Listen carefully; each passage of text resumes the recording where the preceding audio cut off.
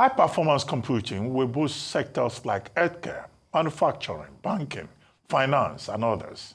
This, according to the CEO of the Hong Kong Science and Technology Park, Mr. Albert Wong. Again, he spoke to Arise business correspondent Rotus Oddiri in Riyadh at the Future Investment Initiative. All right, this is, of course, Arise News here in Riyadh at the Future Investment Initiative being put forward by the Saudi Arabian Public Investment Fund. This is the 8th edition, and we are speaking with a giant in the technology space, Mr. Albert Wong, the CEO of the Hong Kong Science Park. It's good to see you, sir. Thank you so much for talking to Arise News. Yeah, so, I did want to ask you what the significance of this event means to you being in the tech space. Yeah, this is, we heard a lot about this FII. And we want to come here because this is about investment and the future. As a science park, we are about technology innovation about the future. Although we do a lot of research, we are more into research and development, about startup, about technology for the future. So investment is a very important part of all this technology development. And Middle East is a very important part of employment of technology and investment and everything. That's why this is important. Now, are you here to seek investments, or what's your, I guess, your mission statement while you're here? Yeah, it's always both ways.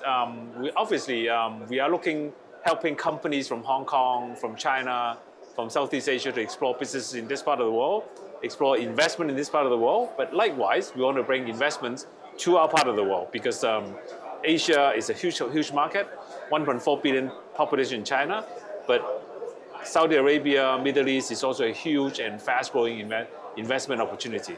Now, you did kind of already allude to this at the beginning with your first answer, but once again, can you just give us, those that don't know, what the Hong Kong Science Park does? Yeah, Hong Kong is a international hub for innovation technology for the country, for China, because we have a lot of strong research in science and technology. We have 5 universities that rank top 100 in the world.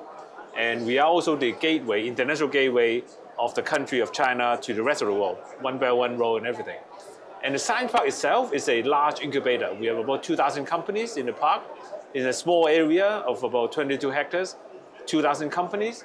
Of the 2,000 companies, about 900 of them are startups. So we are a large incubator.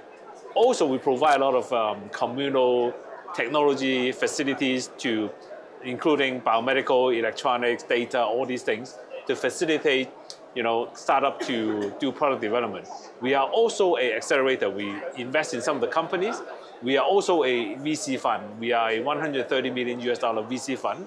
We invest in early stage companies to help them go through their early funding need and bring them all over the world. Okay. Fantastic. So you made some announcements recently about some new infrastructure. One, this high-performance computing service. Well, yeah. What, in practical terms, can that do for someone in the healthcare sector or banking and finance? Well, we talk a lot about AI nowadays. What is AI? AI is all about data, algorithm, and computing power. You need all 3 of them. You need a lot of data to train the machine. You need algorithm so that you can train it properly. But you need supercomputing power. It's not like your normal PC can do that. You cannot. You need huge data center and supercomputing power. So we started a new HPC, high performance computing center, just a couple of weeks ago. This is 500p kind of capabilities start, and we're going to expand it to cover even more because we need that to develop AI as an important future. And we're gonna build more of that, and this is a very important part of AI development. Fantastic. You also announced a microelectronics center that's going to be inaugurated later on this year. Yeah. Is that more about semiconductors as well? Very much, because as you know, electronics everywhere. In a car today, it's going to have like 2,000 sensors. Electronics everywhere around us, and we need the electronics are getting smaller and smaller.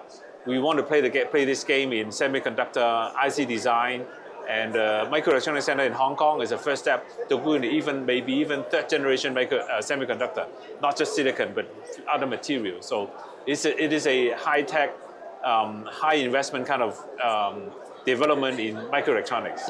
Now, there's been a lot of talk here about how Saudi Arabia wants to look within and invest more within itself. If they were to come to you and say, hey, look, we're offering you this amount of funds, what can you do for the economy here? What would your response be? Yeah, we don't just come here and get the money and get the business and out. We want to be committed to here. We don't just come here and take a look, but we want companies to come here and stay for a long time and explore businesses here. And likewise, I keep saying that, likewise, we want technology company from this part of the world to explore our part of the world. So we want to keep this going both ways. Final question for you, sir. I guess we've already talked a lot about AI. In 2025, does AI continue to dominate the headlines in your view? I would say definitely, but AI will be everywhere. We're talking about AI for drug discovery, AI for entertainment, AI in really everything. So AI is not just one technology. In my opinion, AI will be everywhere. And I think we have to know what AI is all about. I'm seeing the convergence of AI with other technologies like biomedical, electronics, green tech, everything. FinTech is converging. This convergence is happening faster than you think. Mr. Wong, thank you so much for your time. CEO of the Hong Kong Science Park. Thanks for talking to Horizons. Appreciate it. Thank you.